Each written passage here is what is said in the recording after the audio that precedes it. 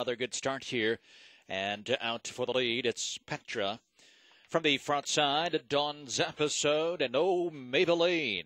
From the center of the track, Park Lane Perfect and Teagan Hanover. JJ's Power is next.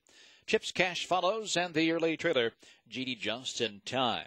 Trotters round the first turn. Dawn's Episode is held wide, now clears to the lead as they arrive at the first quarter-mile marker.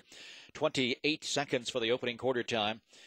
It's Dawn's Episode leading to the backstretch. Oh Maybelline will follow in the pocket there. Petra is next in third, and Widger is on the move now with Park Lane Perfect.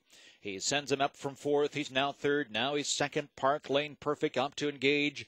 The 66-1 shot. Dawn's Episode in quickly and easily takes command. So Park Lane Perfect lands on top now. Dawn's Episode back to the inside. Oh Maybelline is now relegated to third. Petra shuffle back to fourth. And there to her outside from fifth comes Teagan Hanover. She'll do it first over tonight. With that covered, Chips Cash. The half was 57-2. Trotting to the far turn, Park Lane Perfect lead, a length and a half. Dawn's Episode to the inside.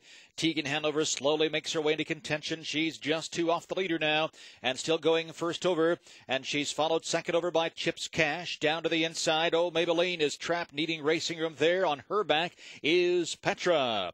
They reach three quarters in 127-3. Trotting for home. Park Lane Perfect leads the way. Teagan Hanover there to the outside. Can she make it four in a row? She's picking up speed now. Teagan Hanover to the inside.